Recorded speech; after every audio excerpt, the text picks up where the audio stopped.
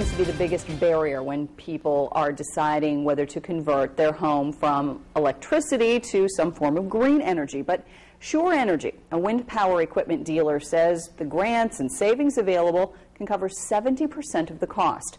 Michelle Zapata is on assignment with exactly what it would cost you.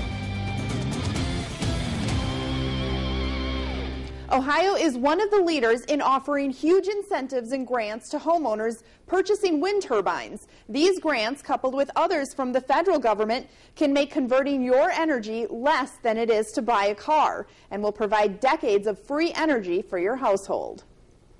The price tag to get one of these set up and running is $75,000. But don't let that scare you. That's just the sticker price. Once that turbine is up and spinning, 60 days.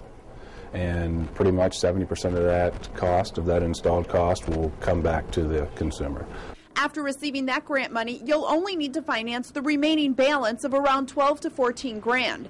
That out-of-pocket cost will provide you free energy for years.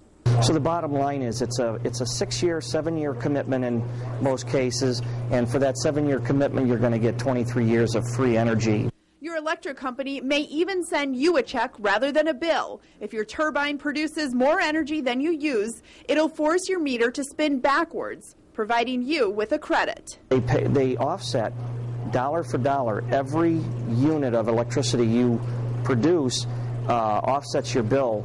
So if you're paying 12.5 cents per kilowatt hour, you're saving 12.5 cents on every kilowatt hour produced by that turbine.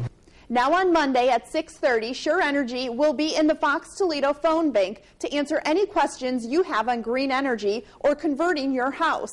That's this Monday, March 1st at 6:30. Michelle Zapata, Fox Toledo News.